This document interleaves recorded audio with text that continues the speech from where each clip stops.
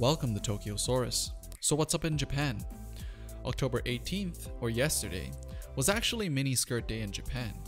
At first I thought it was a joke, but then I started to see a ton of tweets trending with the same hashtag. And so I found out this was actually a thing in Japan. And it all started when the queen of miniskirts went to Japan on October 18th, 1967. And by queen, we mean Twiggy. For those of you who don't know Twiggy, she was the world's first supermodel.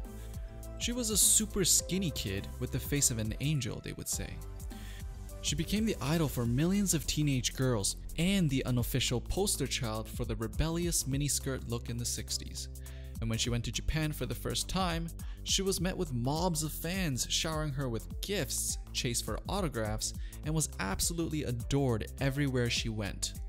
And I guess from then on, they made it official, or unofficial, that October 18th would become the miniskirt day to celebrate her arrival to Japan as one of the most influential people to have graced the fashion world.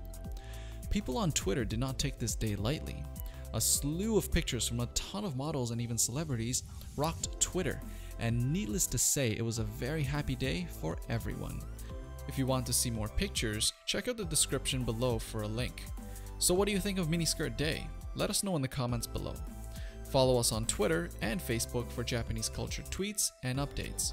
And for more about the latest things people are talking about in Japan, don't forget to check out our channel and subscribe so you can get your daily fix of Japan right in your inbox. See you next time. Exploded on Twitter with over 35,000 retweets in just the first day. The tweet mentions something about feeling like seeing the last boss of a game. The picture makes a seemingly innocent swan boat